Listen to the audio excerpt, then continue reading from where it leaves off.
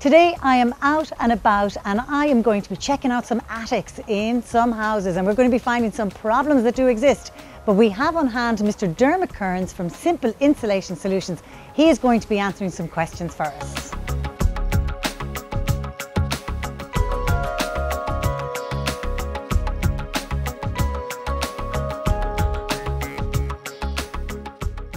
I am now joined by Dermot Kearns, of course an expert in the Simple Insulation Solutions, and that's actually the name of your website as well, so we'll let people know about that. We've just been inside in a beautiful home, okay, and we've seen the problem in the attic. Of course there's a gap between that wall and the house next door. How many times of the week would you actually see a problem like that happening? That's pretty common around the country. There's lots of estates with semi-detached and terrace houses with no fire stopping within the construction.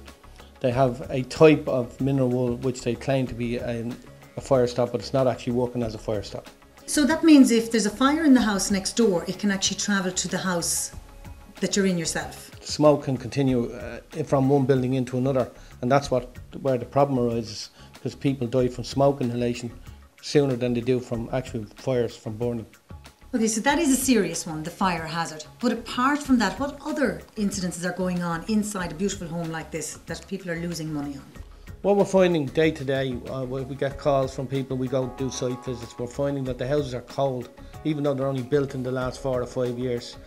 The insulation is there, but sometimes it's incorrectly fitted, or the wrong type of insulation is fitted, or most of the time there's not enough insulation. The reality is the application and the inspection of the insulation during the fitting stages is not happening, and we need to focus on that area to make sure it's been fitted properly.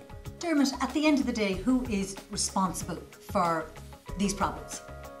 Well, without saying who's actually to blame, the architect will write the specification, the builder will follow it to the best of his knowledge.